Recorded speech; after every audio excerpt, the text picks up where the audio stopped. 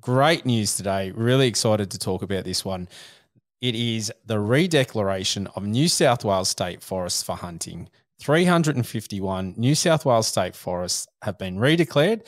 And what that means is as of Thursday, the 1st of February, 2024, there is a further 10 years of state forests open for hunting. This is fantastic news. We shouldn't take this for granted, and it is only for 10 years, and then this has to be redeclared again. Now, that's coming on the back of the fact that recreational hunting has safely occurred for over 17 years alongside forestry workers and all recreational users in New South Wales state forests. So everyone should be giving themselves a massive pat on the back. Well done.